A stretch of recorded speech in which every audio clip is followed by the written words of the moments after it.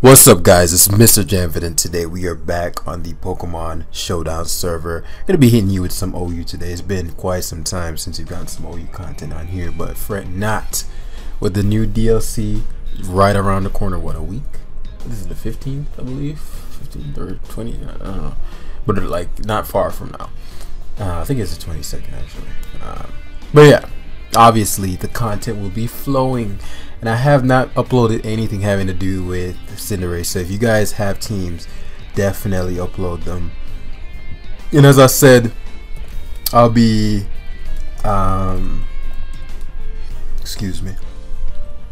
I'd be lathering up, that way you guys can have some better quality battles. So what am I at? 1849, its opponent's 1868. So better quality battles. I'm gonna keep them 1900 plus. I don't know how many people are in 2000. I'd say 2000 plus, depending on where 2000 plus is like. But basically 1900 plus. Generally, players within those like 1900 up can beat each other. I mean, anybody can kind of beat anybody, but you get the idea. And so let's get into this real quick as we size up our opponent for the day. Diggersby, something we don't want to see. Very threatening. And so if we look at Rotom, what's Rotom's purpose in this game? Picks up Oko versus nothing.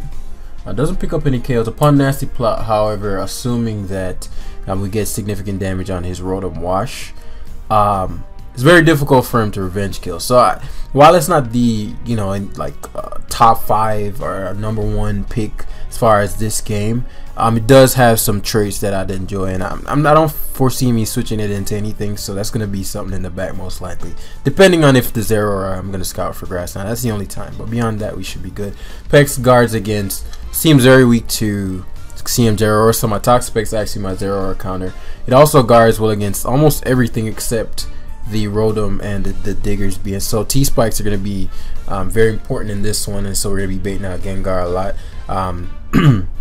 Dragapult is going to be integral, picking up massive KOs. I'm going to play Dragapult a lot more recklessly. Yeah, a lot more recklessly, or I'll get T-Spikes up and then Draco spam. Jirachi, very good in this one. I actually like CM Jirachi in this. Probably like an early game breaker to force certain things, but I have to get it in on certain mines, which I don't know if I'll be able to. Mandibuzz core purpose is for the Gengar, and Hippowdon is for every physical attacker on his team except Gengar and thing. And so as I mentioned, T-Spikes early. Problem is I don't know anything about his, so this is excellent. I don't know anything about his I'm actually gonna Draco hard. Did not expect Conkeldurr, but it's Assault Vest, and so that's good information to have. As not coming out, it's an interesting turn, right? Because I could go Hippo as my so what I'm gonna do is I'm gonna opt for Pex, allow him to knock my item off. This may have Earthquake. I'm very tempted to go Rotom here because it covers both. Let's see. So Diggersby, you went hard Diggersby. I didn't expect him to go hard to it. That's fine. It's not, SD Diggs is problematic, but I do have an out for that. So I'm going to use Mandibuzz mid-ground first, right? And unless he has Knock. Knockoff's the only thing that, yeah. And so, leave him looking like a fool, as we're just gonna fire off a no, Draco Meteor. Yeah, so he's, what the fuck? I mean, it's not like the biggest deal in the world, but I just don't know how he survived that. How the fuck did he just survive a Specs Draco? He's like max HP or something. What the fuck? And so this is phenomenal positioning for Jirachi because we get the Psychic here. Can't go to Gengar or he gets bodied. Goes to Rotom. We potentially sub on a Will-O-Wisp / Thunder Wave. If he wants a straight Hydro, we can play that game, but that's a very dangerous game for him to play. Yeah, excellent. And so this forces the Psychic. Excellent. What the fuck is up with this dude's team, man? This dude seems pissing me the fuck off. And so obviously we need Mandibuzz out. We're gonna, it's the only thing Mandibuzz is on the team to KO. So we're gonna U-turn out, because then we control the positioning. And so at this point, Pex and Hippo should beat everything except like a CM0. That's my biggest concern. And so what I'm gonna do is get my T-Spikes back up to counteract a CM0. His only counter play is what, Trick Rotom or Specs Rotom or something like that. If that's the case, so be it. I'll trade T-Spikes for that. So it's Nasty Plot.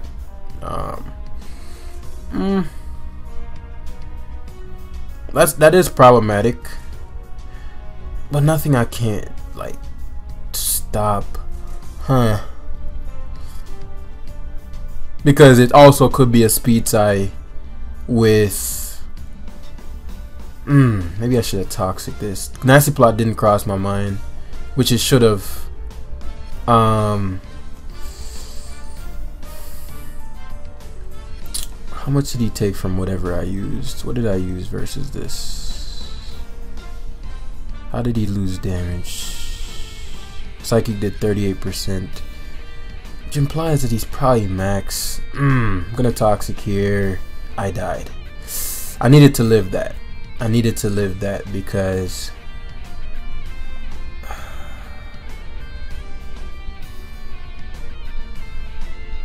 it's gonna get closer than I expected, especially depending on what his Zero Aura is. I completely but like, and actually now that I think about it, Toxic there was no drawback. I completely forgot that Rotom even learned Nasty Plot for a moment there. So now this is a weird turn because I can 2KO him with Psychic, but he can knock me out with potential Hydro Pump. Now the question is whether he's going to go for Hydro Pump or he's going to go for. I'm gonna see him. Gonna Calm Mind first in case he Hydros. He does. And so I think it's gonna get close. Calm Mind again means I live Hydro. But he might T-Bolt. So he sacks Conk, which I'm glad that he switched, but at the same time I don't think it changes too much. Basically I needed Rotom.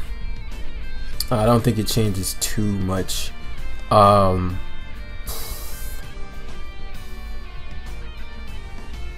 So we're gonna find out what kind of Zero this is. He could be packing Grass Knot. Yep, there it is. And so he's far too weakened now, and so it might end up playing a role. It'll just depend, because the Rotom, you know, obviously can Hydro Pump. It'll depend on if I get my Discharge off versus his Rotom, if it's a speed tie, you know. And so we obviously want Hippowdon alive for, let me see, Life Orb, Sand plus Poison. Doesn't matter if it doesn't kill. So he CCs, which is excellent. I think he would have died. Poison would have been, doesn't matter, doesn't fucking matter. And so we get to go back to Rachi, get another round of leftovers, force that Mimikyu in, invite the Hippowdon, then we just whirlwind spam. I'm not letting that Mimikyu do as it pleases.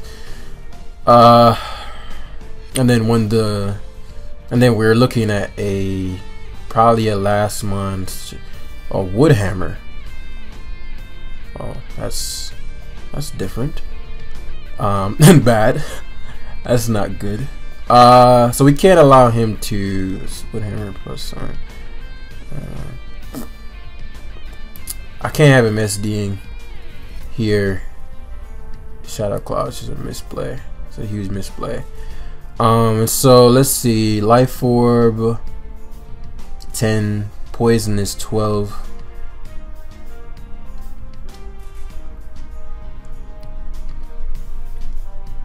Unless I'm miscalculating something. Leftovers is 10. Poison is 12. I mean, Life Orb is 10. Poison is 12. Okay. So we'll just Stealth Rock here. Excellent. So obviously Whirlwind. Yeah. And so now we can sack.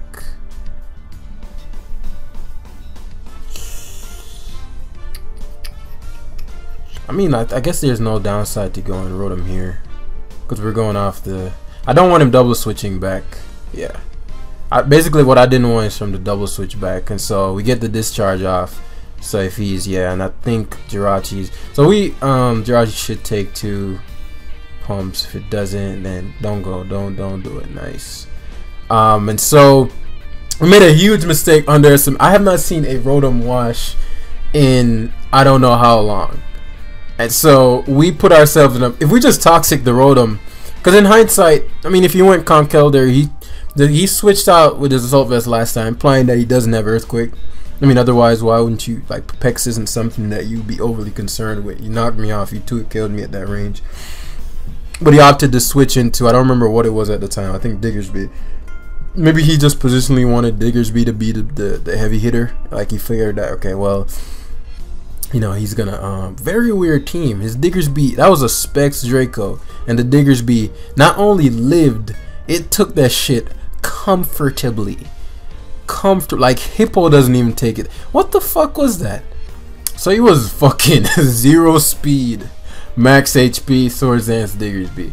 Cause I'm like, how the fuck did he take that? And then I got, I think, almost absolute min. Now I mean, I didn't have the best chance to OHKO him anyway, so I mean that is what it is. But yeah, like if it was 0, he just died. So the Dragapult play was actually ingenious. It would have worked out. My biggest regret there was obviously not toxicking the Rotom, and I didn't realize how weak to Rotom Wash I am without Dragapult. Like, I completely, like, Rotom Wash used to be a menace to you know, shit is changing when I'm disrespecting Rotom Wash to the degree I just did. Like, it just wasn't a Pokemon. So definitely learned, do not underestimate Rotom Wash. So we're refusing a Clef. I actually haven't been seeing too many Clefs. Where's this guy at? 1801. Okay, so again, you know, more competent opponents. As Rotom's core purpose in this one, just purpose in general, it has the potential to OHKO a Scarfrachi, has the potential to OHKO Ferrothorn upon nasty plotting. So the really the core mon that really gives Rotom problem is Hydreigon. I mean, even Zeraora isn't the best. So Toxic Spikes, while it affects nothing, it affecting Zeraora is a big enough reason for me to kind of bet on it. Also, Calm Mind Zeraora 6-0s me, and so it's imperative for me to have my Toxapex well positioned, that way the Zeraora can't get out of hand. Secondly, Toxapex is almost impossible for him to kill unless that's a CM Rachi like my own. And so, you know, the biggest threat to my team being potential plot Hydre, Zera, and Rachi somewhat. I'm thinking about I have no information on that Zera, but that's okay. What I'm gonna do is Polt to protect myself from the Hydreigon and everything else. I really want to lead Pex, but I lead Pex and he just goes for a nasty plot. I lose Amon. I go Amon down, so that's not ideal. And so we're gonna go Dragapult. My game plan is T-Spike up, and so right here is gonna tell me whether or not he's choice Scarf. Now if he's really ballsy, he'd just go for yeah, so he's not Scarf. And so we don't have any information on this Clefable. I'm gonna U-turn because I'm not sure what my opponent has in mind, because he could have double switched there. I know we struggle with CM Clef as well, and so actually T-Spikes plus Jirachi, assuming I burn Ferrothorn so he can't knock off, it's pretty problematic for him. I know how important I said Rotom was. Let's go Rotom here. Yeah, that's exactly what I didn't want. The problem is if he wasn't, well, let's say he wasn't, actually I'll just discharge hard. Off chance Hydreigon, you risk the hit. You risk the paralysis. I might lose Amon to Hydreigon here. but I'm gonna double down. I have to really check what this guy has, because otherwise, like say for example, if I went Pex on Hydrate, I guess he could have teleported though, so I don't think even doubling to Mandy, then I'd be staring down Zero Aura. So we're gonna see what he has. So he just Draco'd hard. He seems to be Scarf, which is good news. Just good news, because now I can U-turn, and because he has knock, I doubt he has, yeah.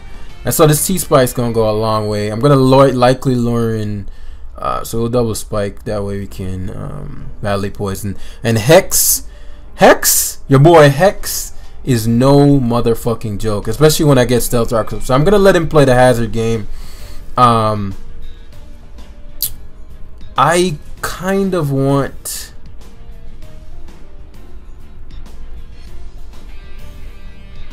yeah, okay, cool. So he's playing the Stain in game, which I don't have a problem with. He wants to see if I have Toxic, and so now at this point I kind of want Ferrothorn burnt. The Clef just chills. The fact, because it's burnt, my Jirachi can sit up. So that's phase 1. My Jirachi really can ramsack him at this point, but I have to time it well. And because he's Scarf and he has Rock's Clefable, I don't know if there was any way around me getting around this. Not well. Actually, if I went to Pex first initially, then Rotom would have never lost his item. Thing about it though is that Rotom is kind of just switching into this, and so we gotta take this thing one step at a time. We're gonna be chilling in here. We're gonna be chilling. We're gonna be chilling until we stall a couple of these moves. I think he'll get more impatient than me, so we're gonna continually stall every other turn. Again, game plan wise, yeah, there it is. There's the Mantine, and so he's gonna scout for. He's not. It doesn't matter if he scouts for Toxic. Does it? My player's to Toxic Spike again. Yep. So now he thinks that I have. He doesn't think I have Toxic, so he's gonna go back to Mantine here. And now I'll Toxic him, because he's gonna defog or Scald here. Boom. So excellent. So that's Hex. So everything is hexable right now except Ferrothorn, but that's okay. That is okay. So now I'm expecting Clefable to rear back its ugly head, and so we're gonna go to Jirachi. Now he might Scald. This might have been risky. Yeah, please don't Hex. Thank you. That's actually a really stupid play by me. So we're gonna substitute here. This is a phenomenal position. Oh, excellent, excellent. This is exactly what I needed. Nice. And so usually I burn these so they can't do what they just did, and so he has to go for, he has to stay in. Everything else gets bodied unless he's gonna show me Jirachi here.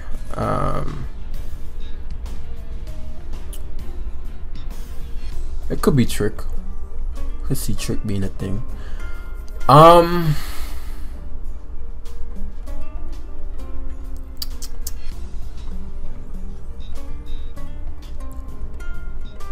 This is definitely Scarf.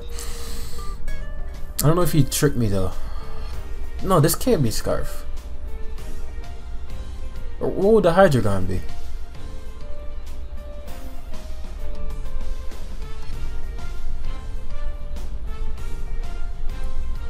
And it's because CM0 is still a problem, so I don't want to give him his Mantine recovery. And this is too problematic for him. What would he do? What could this be? Trick Scarf. If he is Trick, how devastating is that? Let's see. Let's go Hippowdon. So you want the? I'd rather Rotom be tricked. Excellent, excellent. He tried to flinch me. Excellent. And so what this allows, I'm pretty sure he's Choice. And what this allows is for me to go to Dry Pulse / Mant versus. You know what I'm trying to say. I don't want certain things in. Obviously, you want to be wary of Mantine. I mean, not Mantine. So we're gonna double back to Jirachi. I'm not sure what he's gonna do. Oh wow, that is not what I expected. And so this is some kind of like destruction Rachi, like some expert belt shit, which means he can't. His okay. So the moment I get my Jirachi back in, this is like it's 100% scarf on this, and so okay. So Hippowdon can't be allowed to be touched because if this is a grass knot, that means it's meant to catch something like Hippowdon Seismitoad, which means that's a physical Zera aura. Okay, so we'll go Gyropolt here, as weird as that looks. Please don't fucking hex me. Thank you. And because Ferrothorn was allowed to get hit, Hex is no drawback, kinda. Should go Hydreigon as a mid-ground, yeah. And he has to go to, doesn't matter though. I'll go Toxapex. Yeah, I knew you'd have to U-turn there, but what Toxapex allows for his Mantine to have to think twice. He actually goes Rachi, which means this has Psychic as well, which makes sense to be just, you know, stab.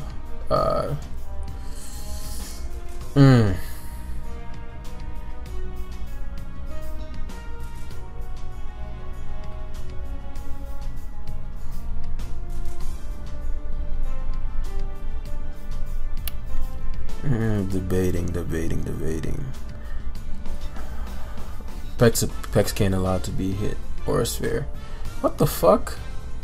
Did he predict? He okay. Alright, so I can't go back to Gyropolt again.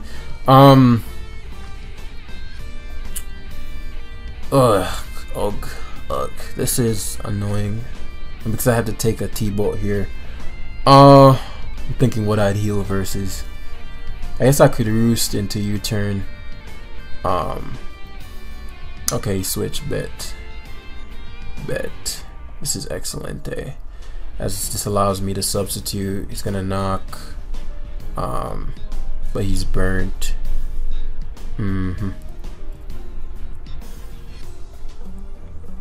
So I think I 2-hit KO, and I don't, but it's taking way too much to knock me out. So I was 2-hit KO before. Obviously I didn't want Jirachi to be this low, ideally, but Clef being gone, which will just mean I range Draco Meteors. So he goes to his Jirachi. This is a speed tie. Oh, he doesn't even. Please win the tie, Jirachi. How you gonna lose both fucking ties? Now the only relevant tie was the should U-turn here. Yeah, he has to make these plays. Like, they're sure, you know, they're not like the hardest things in the world to predict, but I don't need to predict them. And so at this point, Clefable is going to be insanely overwhelming, insanely overwhelming. And so, you know, obviously he's going to go for the healing. I don't want him to heal, though I don't want to deal with a potential knockoff. So I won't play around with him because he might just attack, right?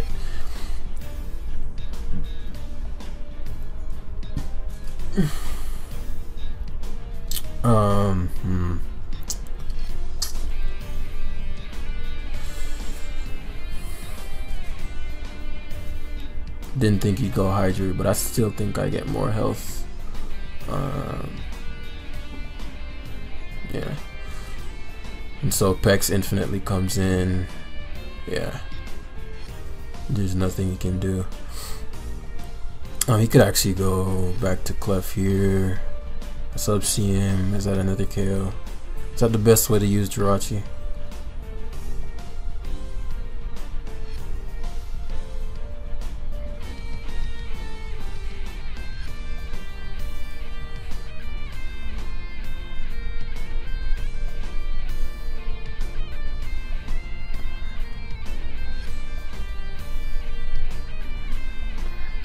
Yeah, I think that's fine.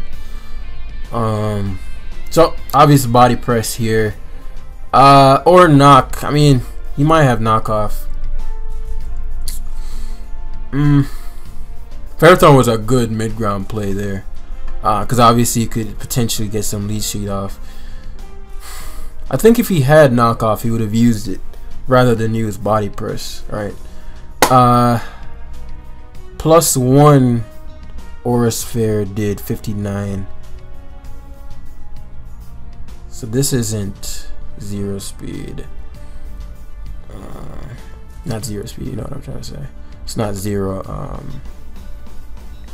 This is tough. This is tough. I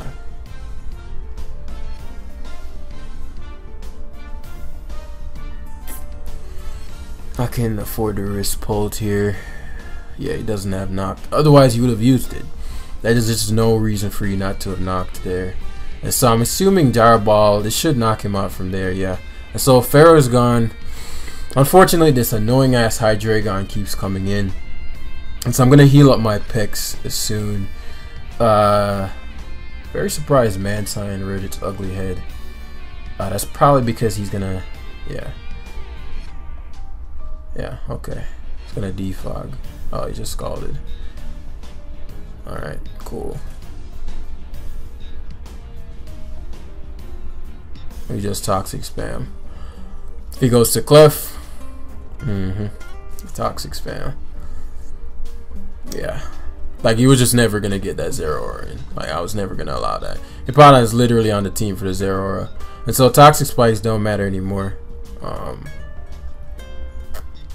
Helmet. He's gonna set up rocks. How much does that matter? My rocks would prevent his Hydreigon from continually coming in, so I do want them up. Excellent. Excellent! And so he's going to attempt to remove my item here. I'd like to keep my item. Thank you very much. And so now he can't keep pivoting around with that Hydreigon.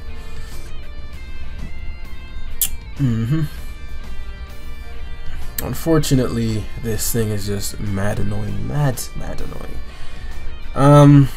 But it's gonna be a PP game. Let's see how many. Yes, Stealth Rock. Rotom can come in on this. Comes in on this. Pace play. It just forfeits. It's gonna be a really hard game for him to win, obviously, but it could have been a. There was no doubt. I don't think there was a doubt that I was gonna win that game. Problem is, it was gonna be like a fucking another, honestly, probably 50 turns if he wanted to play this out. I don't have a quick way of beating Clef. I'd have to position Jirachi properly, leftovers, yada yada. But because it's not doing enough with sub and CM and all that, it wasn't enough, and so I'd have to position Rotom in, because that's what I was thinking. Okay, Rotom comes in, will I pain split enough to where, I don't die to rocks the next time the Hydreigon comes in, because I don't want to have to be the one defogging. Or I could opt for some situation where I just straight attack the Hydreigon, that way he has to defog. If Hydreigon's gone, then my Jirachi destroys. You get the idea. Well, he did the best he could. This Jirachi set just pulled its fucking weight. Thankfully, I didn't get burnt. I didn't think he'd scald the second time. I thought for sure he'd prioritize defogging, but I guess he figured, well, Pex is just impossible for me to beat. And that's what I'm like. This defensive stronghold of Pex plus Mandibuzz. It was just, I could technically stall out his Moonblasts by switching between the two. Rocks at this point. Or not switching between those two. Switching between probably like I could probably pivot between Hippo and Pex. But he has Rock.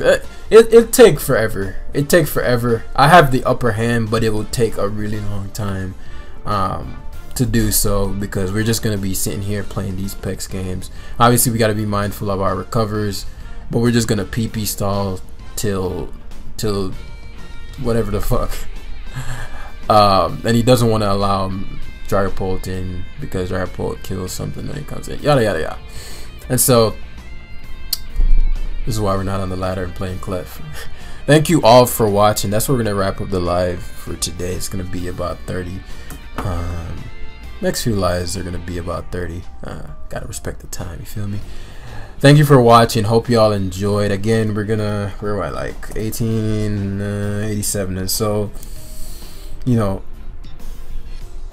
we gotta do better.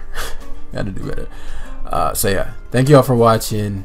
Shout outs to Eclipse, the OU, one of my OU headmasters. If you want to be a headmaster, if you're proficient in a tier, PM me in the Academy Discord. Always looking for new headmasters. I'll see you guys in the next one. Peace.